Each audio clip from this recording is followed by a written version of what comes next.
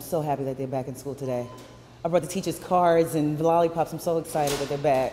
The winter storm caused students in our area to stay home on Wednesday and Thursday, but on Friday it was back to school for the majority of students in Horry County. Miss Matthews, a 4th grade teacher at Conway Elementary, says they'll now focus on catching up. If there's something that we can skip, then we'll skip that, or just kind of double up on certain things. Superintendent Cindy Ellsbury says it's very rare to have some schools opened and others closed, but every day counts. Every instructional day, every instructional hour is really valuable. So getting in school is important, not only for the instructional piece, but also for our families and community. While the kids were home, Shamika Brackett had to make alternate plans.